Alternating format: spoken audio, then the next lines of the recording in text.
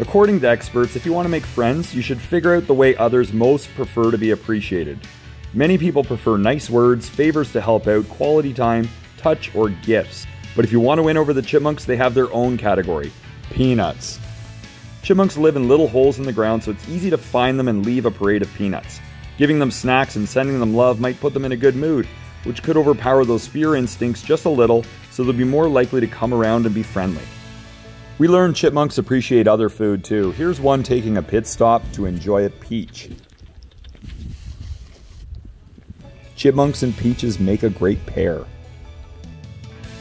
Here's one having some watermelon. Don't you just love this little darling? Isn't she one in a melon? And chipmunks also love peanut butter, so spread the news. This is Snoop Chippy Chip, and he's acting out a phrase with his hands to try to get us to guess what he wants.